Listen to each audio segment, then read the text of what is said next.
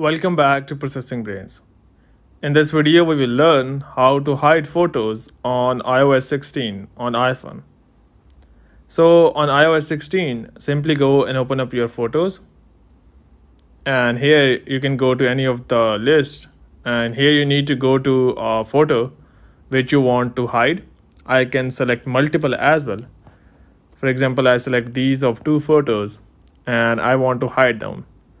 So on iOS 16, simply go and select the photo which you want to hide. And once you are here, just go and tap on these 3 dots at the right bottom corner. And here you can see tap on hide. So it says these photos will be hidden but can be found in the hidden album. Tap on hide to photos. So now the thing is that this has simply moved into the hidden. So tap on albums and go down, you can see hidden here.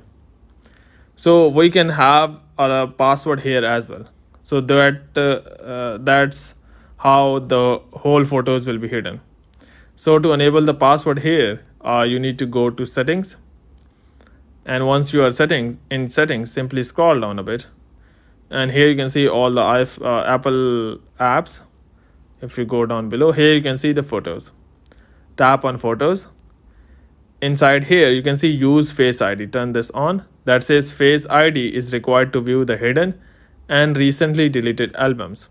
So once you have turned that on, I would go and close that. And now if I go to hidden, it asks for the Face ID. Try again.